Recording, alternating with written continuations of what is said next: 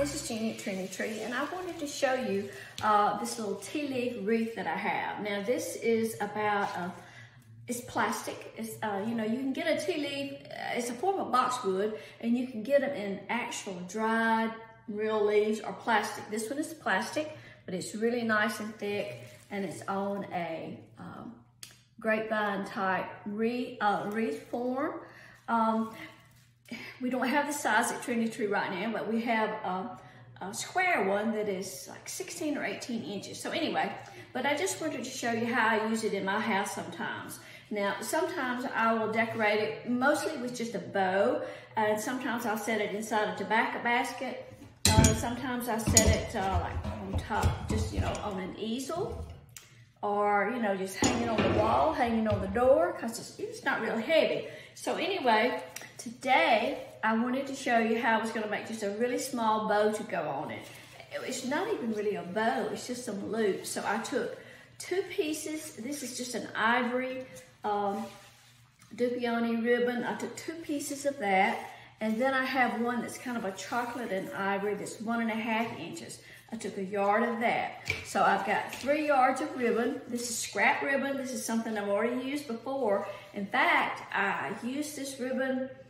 There's a coffee wreath up on top of, above my stove in the kitchen, and it has these ribbons on it. I think that's probably where these came from. So anyway, so you take this 36-inch piece and just fold it in half. Now this particular ribbon does not have a right and a wrong side. So just fold it in half, and I'm gonna pinch at about the 6-inch mark, and you can just measure that if you need to. Just pinch that. It's just making a loop. It's not a bow. Just kind of making a loop. Take the second piece, and of course we can trim off these ends later if they're too long or anything. But I'm gonna pinch that at 6 inches also. So just have 2 loops, and then I'm going to take my 1.5 inch. Now it does have a right and a wrong side. It's 36 inches in length also, so I'm just going to even that up. Find 6 inches. I'm going to pinch that together, kind of put that on top. Now what I'm going to do is twist that bottom layer so that that right side will be on top when I finish. So the right side of the ribbon will be showing. And then I'm gonna take a chenille stem and just go over the top of that and bring it around to the back. To hold the chenille stem and twist the ribbon. That makes it a little easier. Okay. So we just have 3 loops. That's enough. It doesn't take much for a wreath like this, okay? So the way I'm going to secure that to the wreath, I'm going to add some natural raffia. This is just some, you know, pieces, you know, a bag of raffia will just last a really long time. And then you just cut a piece and use it or whatever. So I'm going to add this to the top of the bow. I'm going to go all the way around it and tie it. That's going to cover up that chenille stem. Tie it in the back. Well, let me tie it in the front. Sorry. I've got my camera fixed where you can't see what I'm doing, but I'm going to bring that around and just tie it in the front. Of course, we'll have to trim this up a little bit when we get through, but tie that in the front. That covers up the chenille stem, okay? Now then, we're just gonna fluff that out, and we're gonna put it on our wreath, and then I'll kind of trim up those tails and see if I need to shorten them or what. So I'm gonna take the chenille stem, and I'm gonna secure that to my wreath. You can use floral wire, a chenille stem, or, you know, you can even tie it on with the raffia if you like.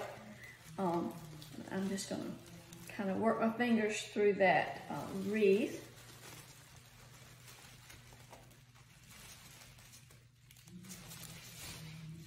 Just get the bow attached. And then we'll kind of fluff it out. I really had not planned on doing a video, so I didn't have my equipment set up just right. Okay, so now then I'm gonna hang it up here where I can see it.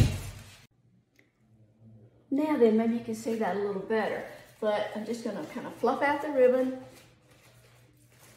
I'm gonna take those ribbon tails. I'm gonna trim off those ribbon tails first. I'm gonna cut my 1.5 inch at an angle.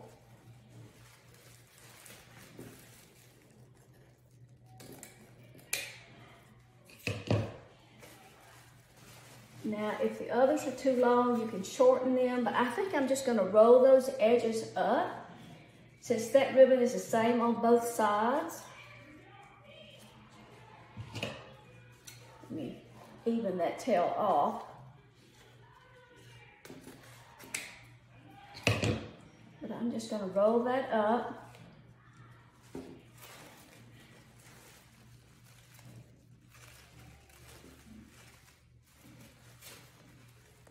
You can do that. You can do just a chevron cut or anything there. Now, since I've done that, I'm going to shorten my brown ribbon just a little bit more.